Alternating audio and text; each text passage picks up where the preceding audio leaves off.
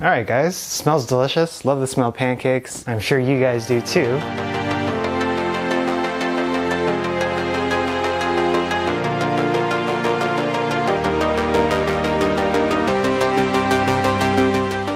Ohayou gozaimasu, Pat Tokuyama here at All Day Like a Shark, where I share my Japanese cooking videos once a week showing you how to make Japanese food. Today what we're going to be doing is making matcha pancake, and that's going to be matcha, green tea, powdered green tea, pancakes. So we're going to be using some Aya matcha, cooking grade today, as well as some hakurikiko, which I have here, Japanese flour. If you don't have this, just make your own. It's cake flour essentially. 2 tablespoons of matcha powder here, and about 1 1/4 cup of whole milk, 2 tablespoons of cornstarch, 2 teaspoons of baking powder, 1/4 cup of sugar, 2 eggs, a stick of butter for the pan, and 3 cups of hakurikiko. So that's all we need. If you've never made pancakes before, it doesn't really get any easier than this. Actually, all pancakes are pretty simple to put together. All you gotta do is just mix the ingredients and then put it on the pan. You gotta be patient though, so you don't burn your pancakes. The first thing that we should do is mix all of the dry ingredients. Put in 3 cups of flour. We'll put in the sugar as well. Put in the cornstarch.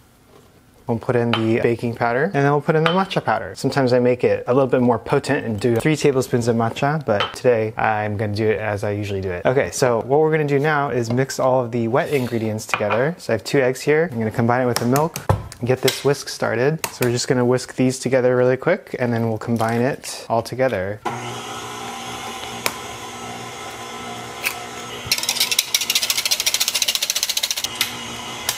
Alright guys, so I think the powder is just about done mixing. So what we're going to do is combine it with the liquid, and then once it's just incorporated, we'll go ahead and put it on the pan. Before I do that, I'm going to preheat both of my pans. I usually use 2, so I can do twice the work. I guess you could do 4. If you want to use all 4 burners, you need 4 pans for that. Go low and slow with the heat. But let's go ahead and finish mixing this up first. Put this back on. Alright, so it's got a beautiful matcha pastel green color. That's how our pancakes will look essentially. Just gonna make sure that the bottom sections are nice and incorporated. Sometimes if you have one of these stand mixers, you know that there's a little groove in the bottom that doesn't always mix in. Just getting all this batter off the whisk. And by the way, it already smells like matcha. If you've ever baked with matcha or drank it or eaten it, you know it has a pretty distinct taste. Okay guys, so I think these pans are pretty warm. I'm actually gonna switch them because my power burner is on the left side. I like to put my big pan on the power burner.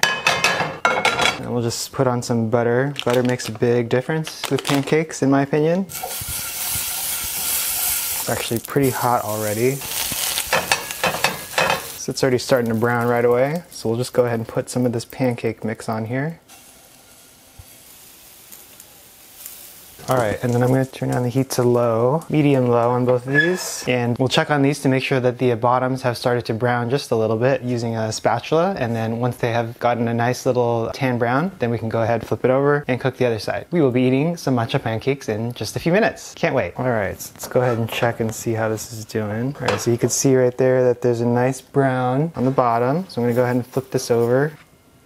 Few tips for this recipe is I usually do a double or triple batch and freeze the rest. That way I have some matcha pancakes to enjoy in the future. I also like to use butter on the pan. That helps to make it a little bit more savory and rich in terms of flavor and umami. So highly recommend that you use butter. Go low and slow. The pans are a little bit on the hotter side, so the butter started to brown right away as soon as I put it on, which can be a good or bad thing, depending on if you like brown butter or not, but who doesn't like brown butter? I love brown butter. So that's one thing to keep in mind. And then like I showed you just now, if you see that the pancake is starting to brown on the bottom, that's when you know you can flip it over. This one looks like it's just about done. That's how it looks.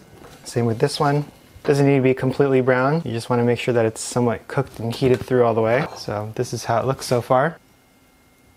So when you're ready to do the next batch, usually I just put on a little bit more butter. If you have a non-stick pan, you might not need to do this, but like I said, I do it for the flavor. All right, not too bad, guys, right? So here's the finished product, all the pancakes that we just made. What I have here, I whipped some whipping cream with a little bit of sugar. So 1/2 cup of whipping cream, 2 tablespoons of sugar, and about a teaspoon of vanilla bean paste. And I have some Kuromitsu, which is the Okinawan black sugar syrup. I have some freeze-dried strawberry bits that I have pulverized in my little food processor. So that's essentially how we're gonna be putting this together today. I'll just put a dollop of whipped cream on the side here, because I love whipped cream. And then we can put some of the freeze-dried strawberries on top, and then we'll put on some of the black sugar. I'll just pour some of this on. It's nice and thick. Very sweet and complex. Alright guys, here it is, my matcha pancakes with a little bit of Kuromitsu syrup and freeze-dried strawberries and vanilla bean whipped cream. Great way to treat yourself for breakfast or brunch. Or I guess you could eat this for dinner or dessert as well. You can also serve it with ice cream. Hope you guys give it a try. Next time, I wonder what we'll be making with matcha next. I wonder if it might have anything to do with cake. Matcha cake. I wonder if we're gonna be making that. Who knows? Alright, so what should I eat first? Pancake, the whipping cream, or the black syrup? Kuromitsu. What should I do? どうしよう。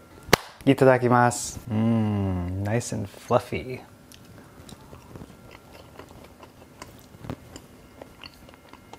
Whew, that was good.